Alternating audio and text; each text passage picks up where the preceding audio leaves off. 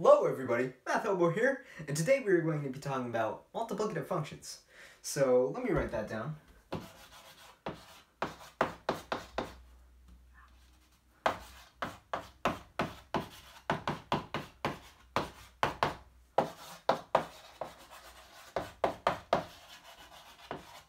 So what is a multiplicative function?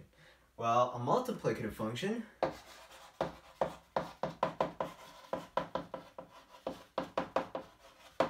is defined as some f such that f of m and m times n, where m and n are two distinct, well, perhaps not distinct, just where m and n are two different numbers. So f of mn is equal to f of m times f of n. And this seems like a good definition, but there's more to it. The other caveat is that this holds for multiplicativity only when GCD of m and n is equal to 1. So this necessitates that m and n be relatively prime for this condition to hold. Well, let's ask ourselves, what happens when that condition is not necessarily met? Well, then we have complete multiplicativity. So completely multiplicative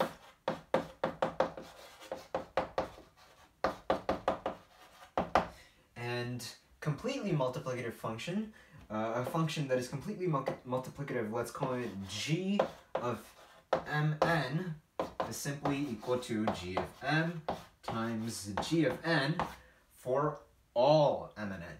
And that is the condition which is not met in multiplicativity. So for all m comma n.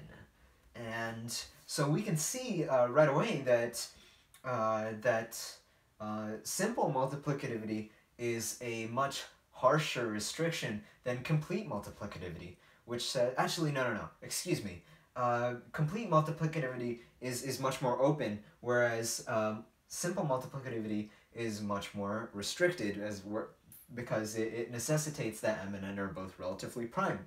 And if you're confused as to why I am calling them relatively prime, it's because of this. It's because GCD of mn equals 1. Well, what does that mean? That means that the greatest common denominator, the one factor that, the greatest factor that both m and n share in common is 1. It's nothing else. So for example, 6 and 5, they're relatively prime because they don't share any factors in common other than 1. So when you don't share any factors in common other than 1, you are relatively prime. So this statement is equivalent to relatively prime, or sometimes called coprime. So that is the definition of multiplicative and completely multiplicative functions. So now let's discuss, well, what are some examples of some multiplicative or completely multiplicative functions? So let's ask ourselves, let's discuss the function boldface 1, which I discussed previously in my previous videos as my favorite function, and it still is because it's so simple, it's wonderful. 1 of n is equal to 1 for all n. What a wonderful function. So let's ask ourselves, is this multiplicative? And when we're asking that, it's equivalent to asking, is 1 of mn equal to 1 of m times 1 of n? That was a very bad question mark. Let me rewrite that question mark. Much better.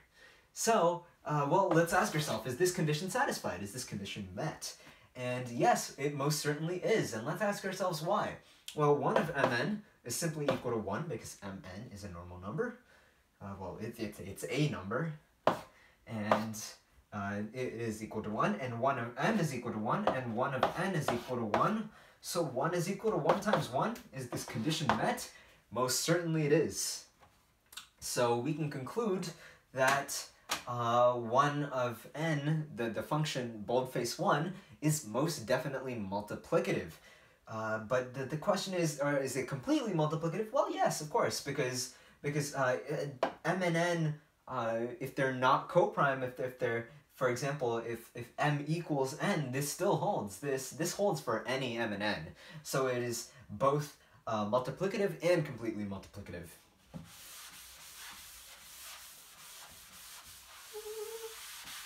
And now let's ask ourselves, well, what about the function d of n?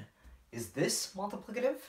Well, I will prove to you in a few minutes that it most definitely is, but there is a more general way to prove to you that there's a way to prove to you that a more general class of functions has multiplicative properties. Whereas I could just prove d of n is multiplicative and each other function in the class is multiplicative. So let me show you right now. The questions we will be asking are such. Is d of n multiplicative? Is sigma of n multiplicative? And is sigma k of n multiplicative? And well, if you are very, very smart and if you are a bright young boy unlike myself, then you will definitely notice that both of these functions fall under sigma sub k. Because if you realize it, d of n is simply equal to sigma sub 0 of n.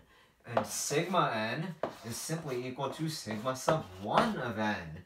And 0 and 1 are definitely valid k's.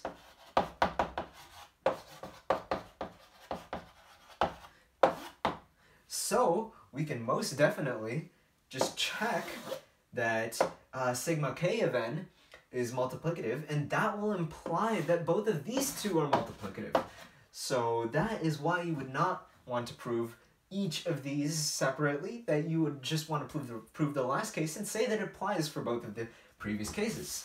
So let's prove now that sigma sub k is multiplicative.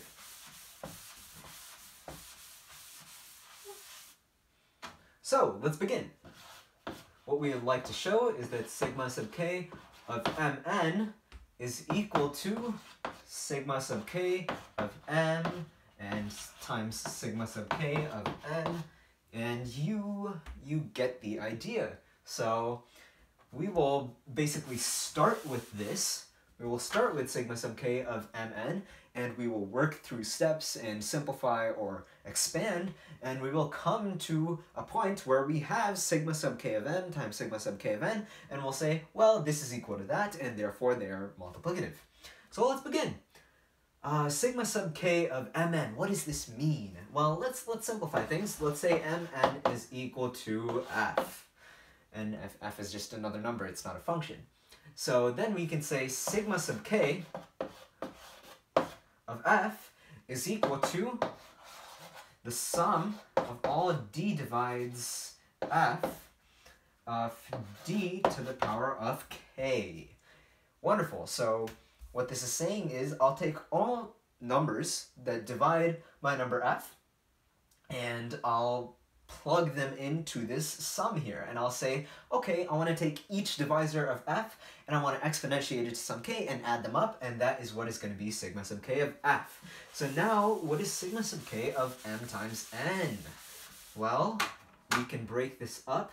We can say this sigma sub k of mn is equal to the sum over d divides f of d to the k, right? And well, we can split this up since we said let f equal m times n. We can say, okay, now I'm going to take the sum over both a divides m and b divides n of a to the power of k times b to the power of k. And this will essentially equal what this is. And, well, what is this expression? Well, we can simplify this. Instead of having this weird something comma something sigma notation, we can just split it up into a double sum, which is perhaps for you none the more simple, but it is a necessary step in this procedure. So we have the double sum over a divides m, b divides n of a to the k, or let's just write this as a to the k, b to the k. And then we can simplify this into sigma a divides m, a to the k, times sigma b divides m, b to the k. And notice that when we make the step, we necessitate that a and b are relatively, or that m and n are relatively prime. So here we necessitate that GCD mn is equal to 1, and now we're basically throwing out the notion that this function could be completely multiplicative, and we are pushing the notion that it should be simply multiplicative. So then we have this. Oh my god. Then we have this. So what is this equal to? Well, this is very simple. Because if you recall our definition of sigma sub k, it was that you have some d divides m of d to the k. So this is simply equal to sigma sub k of m times this is equal to sigma sub k of n. Wonderful. So now we have proved that sigma sub k of mn is equal to sigma sub k of m times sigma sub k of n. And therefore, sigma sub k is simply multiplicative, and ergo the d of n function, the divisor function, which counts the divisors of a certain number n, is also multiplicative, and ergo the sum of divisors function, which is sigma n, is also multiplicative. So wonderful, we've defined what multiplicativity is, what completely multiplicative is, and some examples of multiplicative and completely multiplicative functions are. Wonderful. Thank you very much.